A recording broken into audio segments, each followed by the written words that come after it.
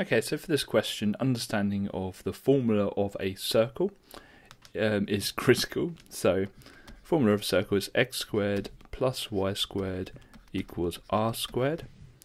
So it looks very, very similar to the equation given to us here.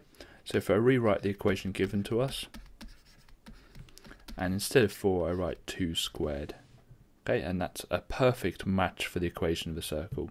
So we've got a circle with radius 2. So it's from the origin, which is here. Let's do this in red so it shows up. And it will pass through, it will have a radius of 2. Now, I don't have a compass, but when you're doing this, do it with a compass, and you're going to see how rubbish I am at drawing circles. That wasn't bad, although I think it's just going to get worse.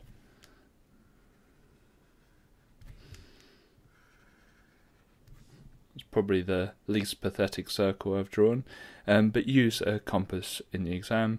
Measure out the radius on one of the axes, and then just draw a circle, and that's 4 marks.